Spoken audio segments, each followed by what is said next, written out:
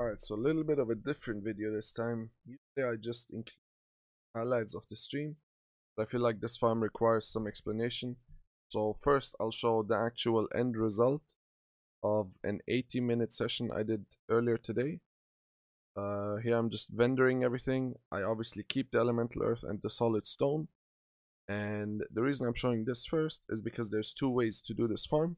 You either keep high value items like elemental earth, solid stone, and some high value grays and greens, and then you just destroy all the lifeless stones that take up random space. Or you do the normal way and you just fill up your inventory, and once your inventory is full, you hearth out, you vendor, and you come back. Now, they both turn out to be around the same gold per hour, so you're free to do whichever farm you want. I tried both, they're both okay. I prefer the one where you just fill your inventory and come back, but you might prefer this one. Now, the 80-minute session came out to be around 230 gold. So when you adjust for exact gold per hour, that's around 166. Now, the important part is that on Gehenna's, elemental earth is around 5G and the stack of solid stone is around 7G.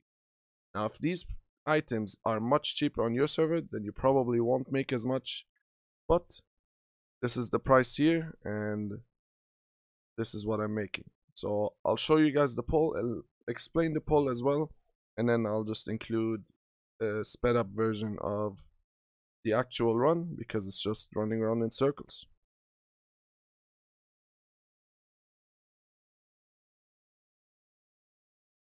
Alright, so first of all, you want to just send in your Void Walker, dot him up, just DPS him as much as you can before he does the first earthquake. That's when the actual first hurdle starts, where your spawns adds, you're starting to get chunked, your Void Walker is about to die. So you just want to pump as much damage into him, and then once the ads spawn, you can either dot them now, or you can AoE taunt with the Void Walker, let him tank them for a bit. It's fine, but you want to make sure to damage Landslide as much as you can without risking your dots killing him, because you do not want him to die. Now you can put some dots on the ads as well, get them a little lower, and then once Landslide is close to death, you just want to run around. Now, before your Void Walker dies, obviously just sack him, and if you're struggling, if you're not as geared, you can use your demonic sacrifice, your Feldom, to demonic sacrifice a second Void Walker if that's what you need, and then all you have to do is just focus on the ads. The whole farm just involves running around in circles and killing ads while Landslide is running around low HP, unable to catch up. Now you always want to be on the other side of the pillar, or else the earthquake will hit you, will stun you, and then you run into problems. It probably won't kill you, but it's always better not to get hit by stun. So all you do is just run around in circles, you give each ad a siphon life, a corruption, and then you just let them hit you. Now, if you're not as geared, there are a couple things you can do to make this easier. You can get a Spirit Zanza, costs like 2-3 gold. You can get a ZG buff. You can ask a priest for fortitude. You can use Troll's Blood or Elixir of Fortitude. They're all very cheap consumables and they will help you. Now, I'm doing this without anything just to show that it can be done, but I've realized that it's much easier to just spend 3 gold, get a Zanza, wait 10 minutes in Booty Bay, get a ZG buff, and then this farm becomes much easier. The reason is we're running SMDS. Now any variation of SMDS is fine. You don't need coax. All you need is just avoid DS and siphon life, and that's it. Now the higher HP you have, the more your DS is gonna take for, and then this farm becomes easy.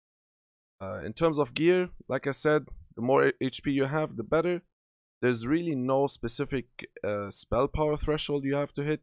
It's all about just giving each mob 2 dots, running around, and that's it. Now, if you ever run into trouble, you can just stand on the other side of the pillar and bandage up while he does the earthquake. It'll give you like 4 or 5 ticks of the bandage, and then you're perfectly fine. If you need to use a health potion, why not? It's better than dying. It's like 1 gold. You'll make that back from 1 pack. And that's pretty much it. All you do is run around in circles, kill mobs, loot them on the way back, and that's it.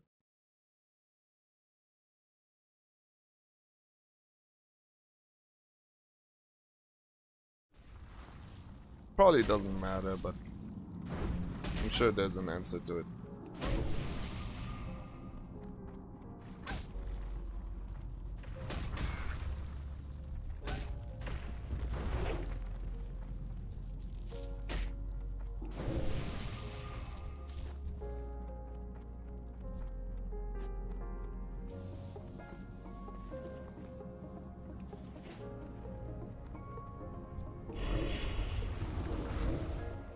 Yeah, that's what I was thinking, right? Agony, less mana, but if corruption kills faster, then I don't take as many melee hits from those things. And then, you know, I take less damage.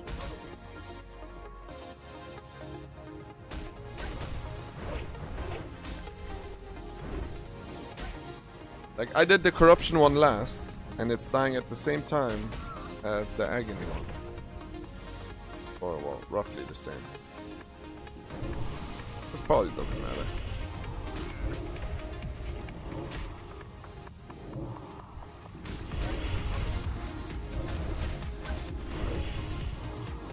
How much gold do I have? I don't know. Like 500k or something.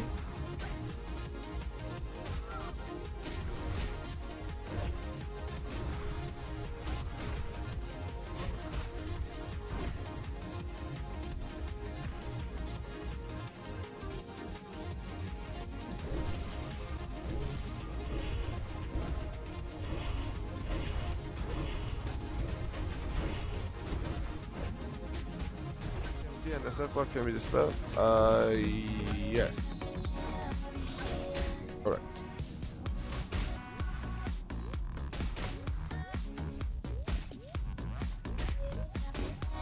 I got one more spot, which means I'm killing Landslide now. Because his blue is gonna occupy the last spot.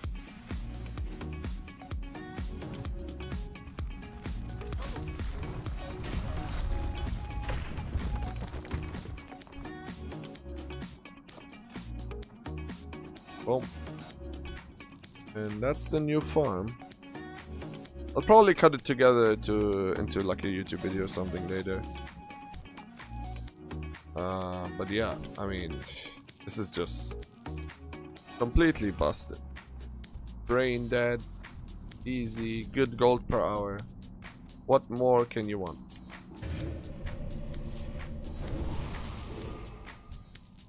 This is the dream. A brain dead farm that gets you 100 gold an hour. If your server allows it. I don't even have space to pick up all the shit, so I'm just gonna hearth out. Oh, how's this easier than DME? You run in circles and you spam Siphon Life. If that's not easy, I don't know what is.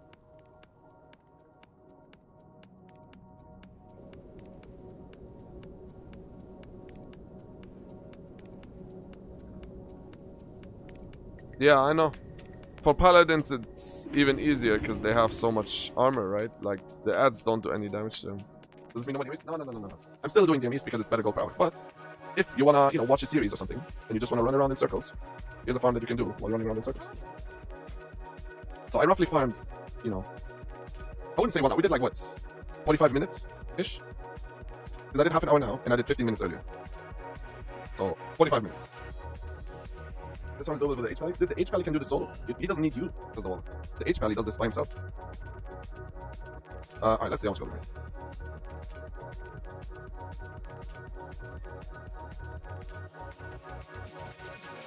Nope, not selling that.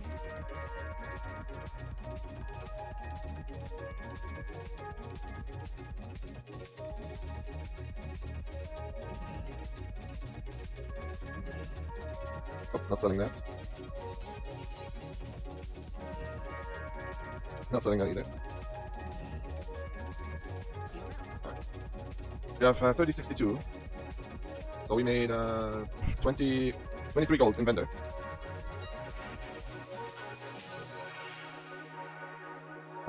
Okay, whatever. It's 40 silver.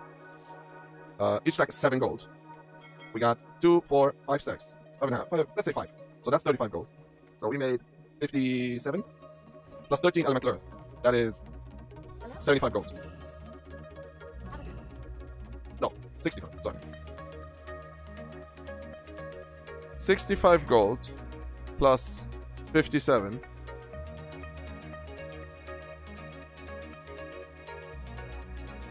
Under 22 gold in 45 minutes. What the fuck? So that is 160 gold an hour, yo. 160 gold an hour! Running around in circles. 160 gold an hour running around in circles.